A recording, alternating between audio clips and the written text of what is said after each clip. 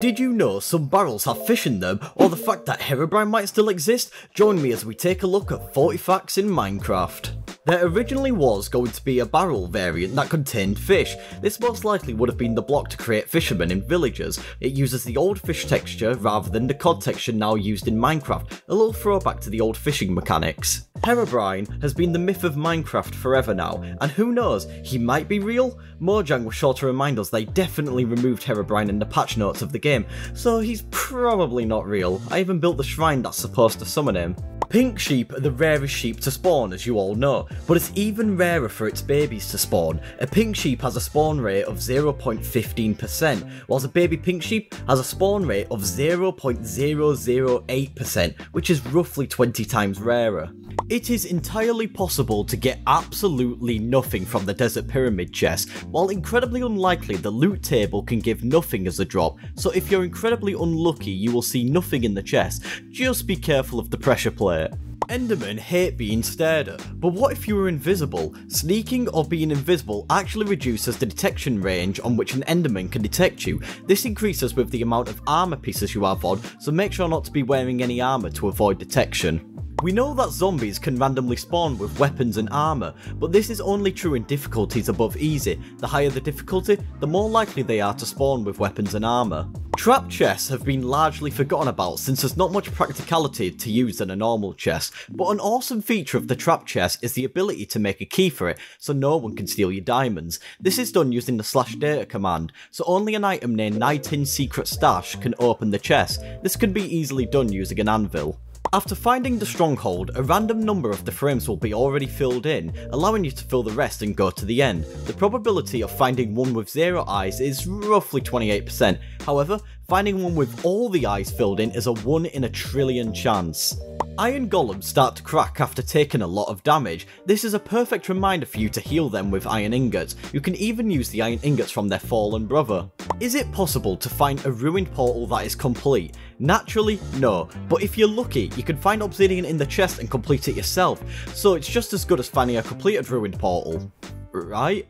Clocks have existed since Alpha and have been quite a useless item. They only work in the overworld, and at that point just look upwards. In fact, they were more useful in Alpha than they were today. They were about 4 times more precise at displaying the day than clocks currently in the game, with the Alpha clocks having 228 distinct frames and the modern clocks only having 64 distinct frames. Fossils can be found between 0 to 320 or -63 to -8 underground. They can also rarely contain diamond ore in them too. Only skulls and spine fossils generate, making many believe this was a giant ancient dragon that existed in prehistoric Minecraft times. Do you love your pet parrot? Do not feed it a cookie then. Cookies are made from cocoa beans, or in short, chocolate. In real life, chocolate is a toxin to parrots, and Minecraft also reflects this by killing parrots instantly if you feed them any sort of chocolate. In this example, cookies. When we think of the first foods added into Minecraft, we think of apples, as they were the first edible food on versions of Minecraft released to public. However, the title actually goes to the mushroom. Fully edible and added before apples, this was quickly removed however, and they stayed inedible in their raw form to this day. When crafting a cake, if you're playing on the PS4 version of Minecraft, you'll get an achievement called The Lie. This is a reference to the game series Portal developed by Valve, in which you are promised a delicious cake, only to be lied to. I made it all up.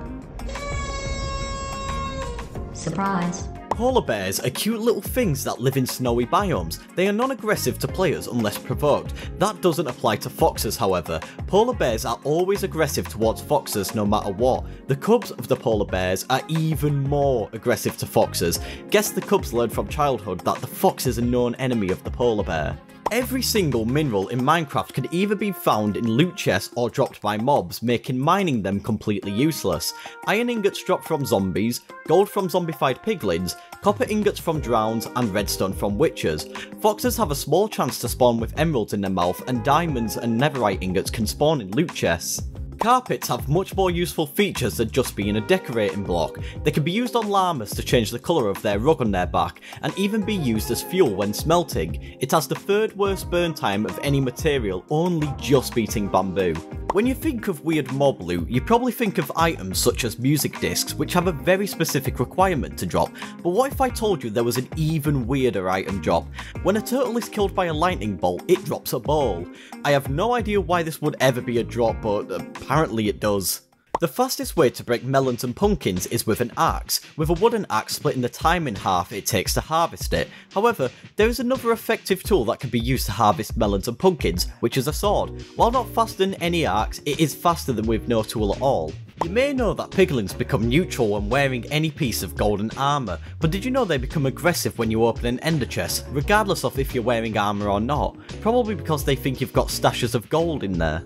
We're always told not to walk on train rails as this is incredibly dangerous. In Minecraft, the mobs were told the same. Some mobs, including zombies, skeletons and sheep, will actively avoid walking on rails. If they are pushed onto rails, they will quickly walk away to avoid getting hit by a minecart. Most music discs take the form of vinyl records. The one exception to this is Music Disc 11.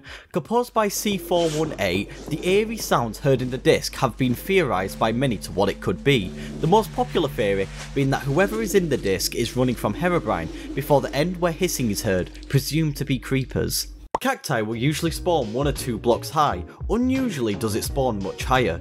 You'll be lucky to find naturally spawning cacti 3 to 5 blocks high, however there have been some cases where cacti break this limit with a natural 22 and 23 block high cactus. If you play Minecraft on Halloween, some hostile mobs can spawn with carved pumpkins on their heads. You can slay these monsters for the chance of the carved pumpkin to drop. Talk about spooky. Fire resistance potions saves our butts in the nether. I can't tell you how many times I've been saved thanks to this potion. Something you may not have known though, that it clears some of the fog that you see when you're inside lava, allowing you to see more clearly. This is the same effect as night vision when you are underwater. Milk. You either love it or hate it. Milk can be obtained by milking cows, but it can also be gotten by milking mushroom cows and goats. You may have known that, so here's something you definitely wouldn't have known. Back in beta, if there were no cows about, just milk a squid. Yup, you heard me, you could get milk from squids by simply using a bucket on them. The nether is extremely hot, that's why water, snow and ice doesn't work in the nether. This is true for snow golems too. However, if they are given the fire resistance effect, they survive. Now you can build your army of snow golems in the nether, providing you have enough fire resistance potions. To mine obsidian, you require a diamond pickaxe or better, yet an enchantment table made from obsidian requires a minimum of a wooden pickaxe to break. How the heck does that even work? The same is true for beacons and ender chests, both made from obsidian yet can be broken with wooden pickaxes. If you don't like the names of your containers, you can simply rename them. By renaming the container in an anvil, when it placed, it contains the new name and the GUI. This works with almost all containers, the most useful being chests. Now you can sort out all of your items super easily. Destroying items sometimes is a necessity, and by far the easiest way to do that is by throwing it into lava. Oh, well that didn't go right. Another way to destroy them is dropping an anvil on them. Yes, you heard me.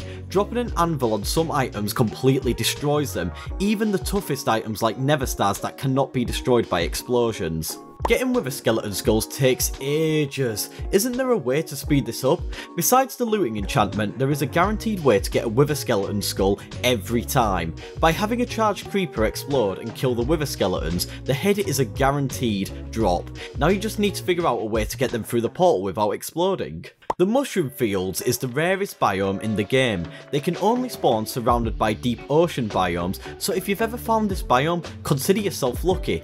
This is the only biome where mushroom cows spawn, as well as the only biome where mycelium spawns naturally. There are several unused potions in both the Bedrock and Java edition of Minecraft.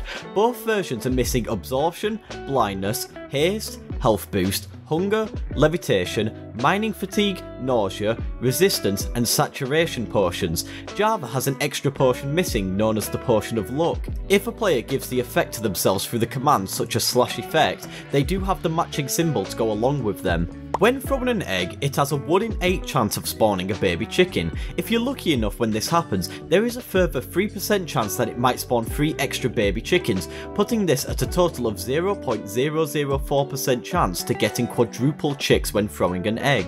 Light levels are something we all have to deal with to stop mob spawning, but there are many blocks that emit light you probably didn't know about. For example, brewing stands, brown mushrooms, end portal frames, and even the dragon egg all emit light. These are however the worst light emitters in Minecraft, only emitting a light level of 1. Endermen can dodge projectiles such as arrows and snowballs by simply teleporting somewhere else, but if we remove all the blocks around the Enderman so it can't teleport, the Enderman simply reflects the projectiles, so it's not that we couldn't hit them, they are apparently just immune to projectiles. When we think of hoes, we always think they're just useful for farming, right? Like why spend diamonds or even a netherite ingot on a hoe? Well, some blocks actually break quicker with a hoe. The main ones include hay bales, sponges, moss blocks and even leaves. For leaves, a hoe breaks them just as fast as shears, so no need to waste netherite on that. If you've ever died on Minecraft, then you know about the score feature, but what actually calculates the score? Well, it's simply experience. The score is the number of experience the player has collected since their last death,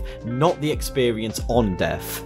The hunger bar is something we're all familiar with, but behind the hunger bar is a much more complicated mechanic called saturation. Think of saturation as an energy bar. You do something productive like running and it goes down. When the saturation bar reaches 0, only then your hunger level starts to deplete. You know your saturation is 0 when the hunger bar starts jiggling.